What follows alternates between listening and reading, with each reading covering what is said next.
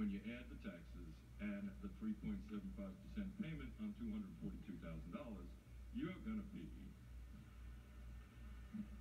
well below the county's AMI for four-family households of $115,000. So they're all affordable. The only practical difference, which will be a real difference on paper, is the restriction on resale, which I find to be, from a moral point of view, stupid and objectionable. But we've agreed to do it for the 2 units to meet the county's requirement. What it means is that some poor family moves in here, same price as everybody else, basically, sells the thing and makes $30,000 a sale. This is just by example. Who knows what they'll make or make their roof. The county is going to recapture excess percent of that $30,000 and throw it in their affordable housing fund. That's what you get when you put the units in the affordable category legal. Right.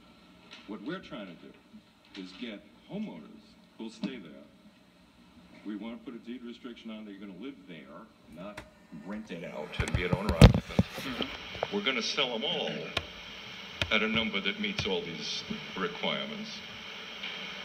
And I'd rather not have a restriction on resale for these people, because that might make some people not want them. Why should some person, young family, move to Peekskill and have us tell them, if you make some money here after taking care of your house for 10 years, we're taking back most of your appreciation.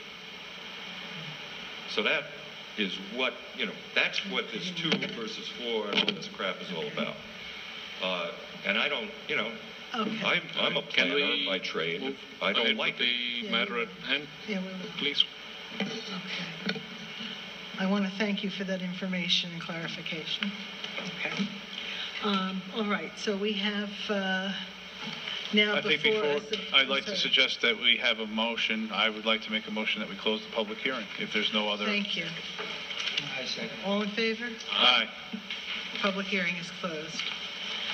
Now we need to, I'm not hearing any objections, so we,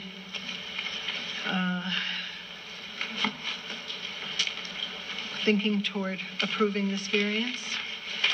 My sense, okay. Yes. So I'm going to make, if somebody else wants to make the motion. All right, first I'll make a motion that the Zoning Board of Appeals deem this area variance as a type 2 action under SECRA, and no further SECRA action is necessary. I will second. All in favor? Aye. That motion passes. Okay. Madam Chair, I don't have a problem. I'd like to make a motion that we, the ZBA, grant the requested area variance from section 575-17 regarding lot frontage relative to 2 lots to expire on June 4th, 2017 for a proposed development project, the construction of 16 townhomes on property located in the R6 Central Multiple Residential District, subject to the conditions as stated in the staff report. I don't know if we need to rehash them in particular, but... Well, just read them out.